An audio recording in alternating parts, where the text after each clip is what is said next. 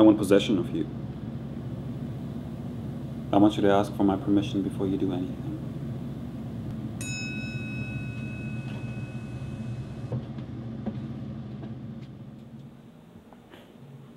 Love. I want to own you. I want you under my command, obedient, under my jurisdiction. I want possession of you. I want to own you. But you can't. I am my own person. I have my own feelings. I can make my own choices.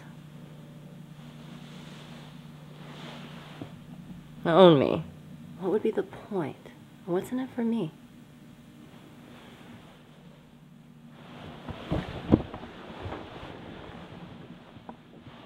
Safety. I would be your Santa Claus. I would bring you gifts on Christmas. I would lubricate your life. I would make it smooth and go in and out of existence easy. I would vaginate you. I would womb you. I would uterus you.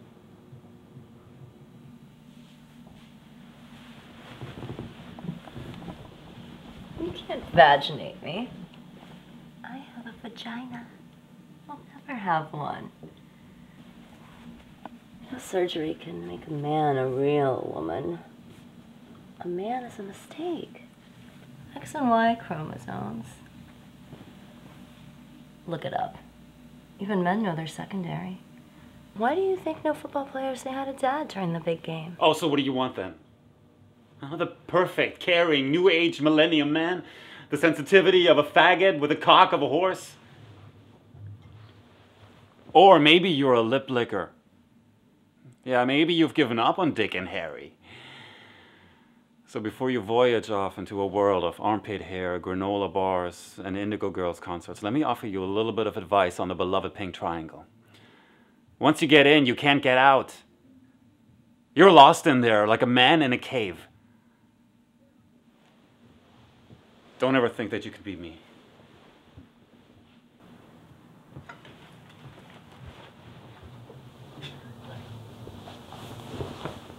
I don't want to be you. You're a sad, sick little man, trying to compensate for a lack of sexual fulfillment by degrading women. Maybe if you start to believe your own lies, that women are worthless and need to be diapered like children, you can hide from the feelings that you have of them. Fear, shyness, insecurity. When's the last time you even talked to a woman? I'm talking to you, aren't I? I'm being paid to be here. I would never talk to you outside this office.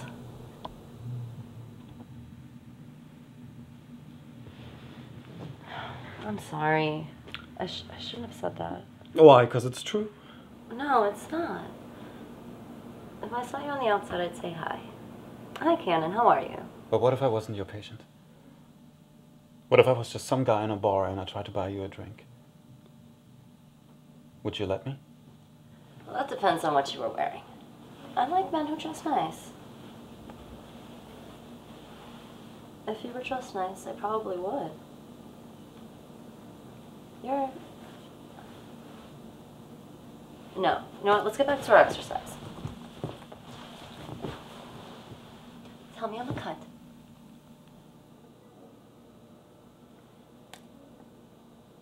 You're a cunt. And you've never seen a cunt. I could be a 6-foot-tall cunt with blood dripping down the sides. And you wouldn't know whether to fuck me or call the National Guard. I have no respect for you. You know how some people have outie belly buttons and some people have innies? Well, I bet that you have an innie penis. You have no libido. You don't even want sex enough to connive a woman into it. You'd rather just feed yourself on a diet of misogyny and hate.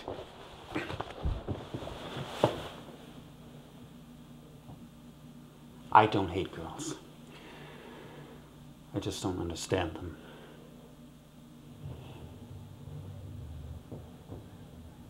All they want is bad boys, so it seems like there's no rules. Why be a good person? Why believe in God?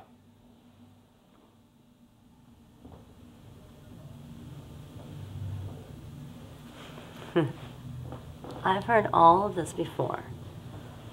Why? Why not just have some faith that all the bad people are going to get what's coming to them? And we don't all get what we deserve. But we all deserve what we get. Why not just keep to your moral high ground? And that way you won't wake up in the morning and want to spit in the mirror. I never felt that way.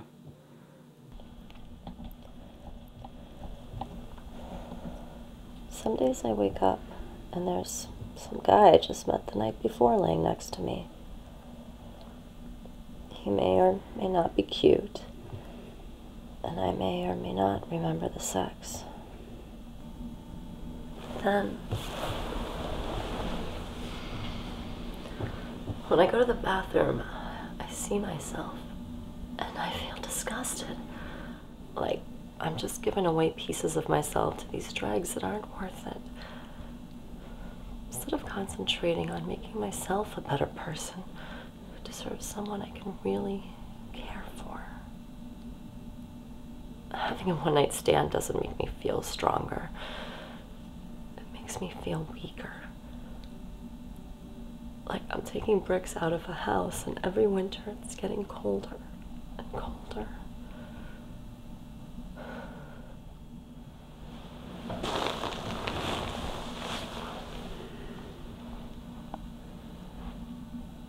Then you should be with a man like me. A man like you? Yeah. A good stay-at-home kind of man. A man who enjoys watching videos. Or eating at crab and lobster buffets. Honest. Earnest. Trustworthy. Loyal. Obedient. Courageous. Kind. What are you, a man or a Boy Scout? A Scout's honor. I'm a man. And someday I'll show you just how great a man I am. How? The world inspires me. I feel like it's my destiny to inspire others. My mind just gets so focused, like after watching a great movie, all the great autobiographies that I've read. And now I'm ready to go out into the world and show it my insight. Well, it sounds to me like you're just going to condense other people's thoughts into your own opinion. I expect a sloppy, derivative, jargon-based misfire. Oh, thank you. Except about the sloppiness. This work will be clean. Every thought will be on a new page. Well, sounds like a great toilet read.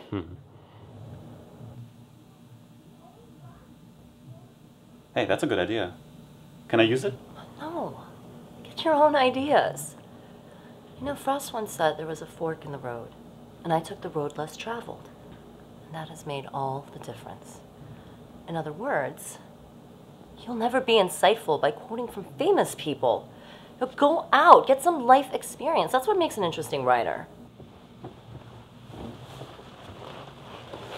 I don't want to be an interesting writer. I want to be rich and famous. Why? So I'll never have to start a conversation.